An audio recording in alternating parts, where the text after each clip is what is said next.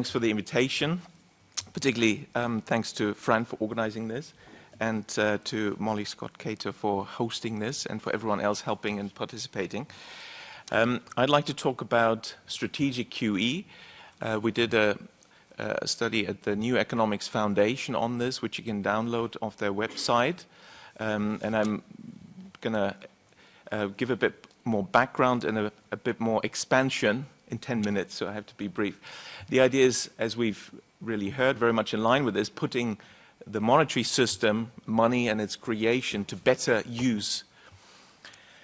When did I get interested in QE? Well, it was actually in 1995 when I proposed it. This is the article in the Japanese Nikkei in September 1995 when I proposed to, after a bust banking system type of recession, it's possible to get out of this recession if you create money for GDP transactions. So the original definition of QE is actually money creation for transactions contributing to GDP. Central banks have made a bit of a hash out of it, but that's not really surprising. It was also clear already at the time in the early 90s that lowering interest rates wouldn't work. Fiscal stimulation that is not backed by bank credit creation, but bond issuance would not help. And just expanding bank reserves, the sort of thing they've been doing, which is an old thing, old monetarist policy, has failed very much in the past and clearly was not going to work again. So very briefly, who creates and allocates the money supply that we'd like to put to better use to? And conducted a survey actually around Frankfurt with the help of students from Frankfurt University, over 1,000 respondents. The question was, who do you think creates and allocates the majority of the money supply? And the survey result is that over 84%, this is slightly slid, is only the first two items, government and the central bank. So 84% thought the government or the central bank creates the money supply, which is fair enough. This is what common sense indicates. This is what it should be. But of course, the correct answer is the banks. It's all slipped a little bit, but I think many of you may know this. So if you go to the next slide. This is the trade secret of banking, what makes banks unique. If you borrow £1,000 or 1,000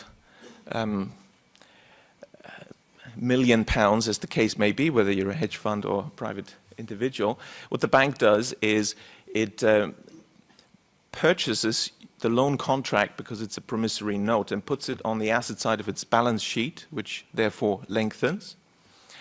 Of course, the bank, according to the same loan contract, also has to pay out money, which is a liability, and now it simply records its accounts payable liability arising from the loan contract as a fictitious customer deposit, which is not really correct, but that's what they do.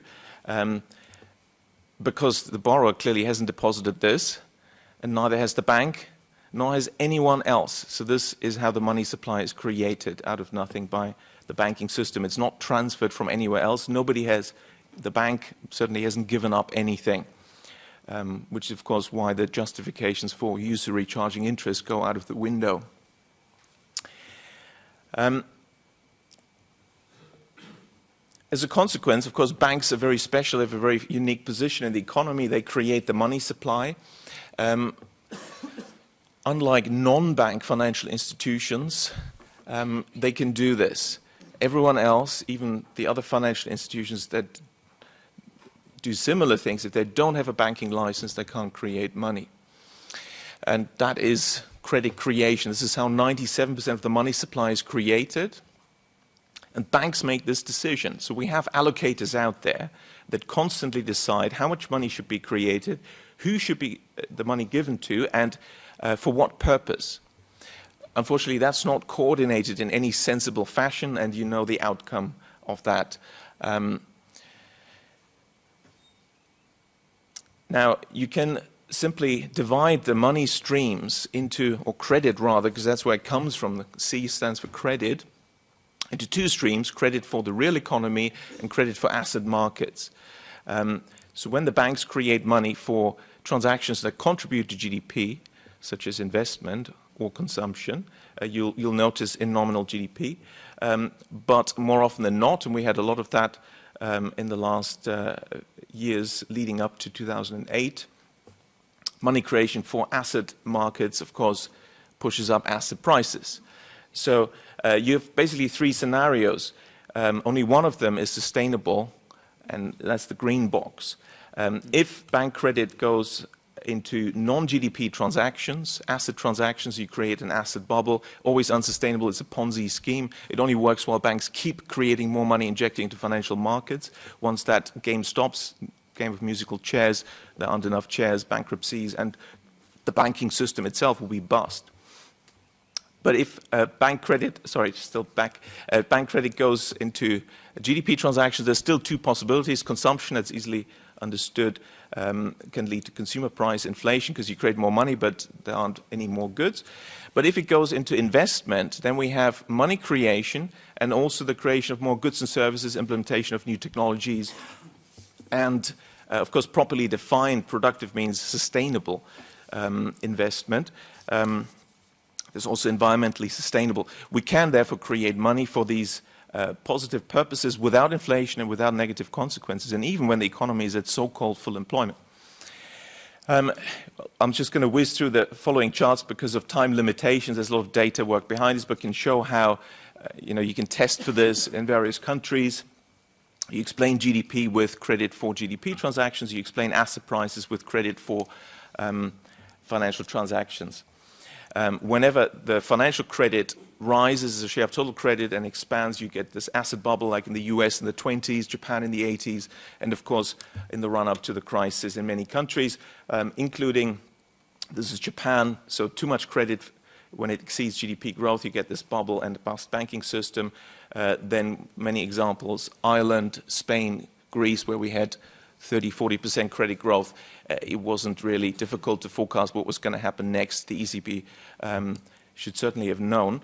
But not all countries were affected because it's especially when you have a concentrated banking system with many large banks, then they don't want to lend to small firms which are a bit more productive. They lend rather to the big speculators. So Germany did reasonably well. You didn't have in the 2000s this excess credit because the majority of the banking system is the two green parts of this pie. 70% of banking is not-for-profit community banking, and that in the past has been more productive and less speculative.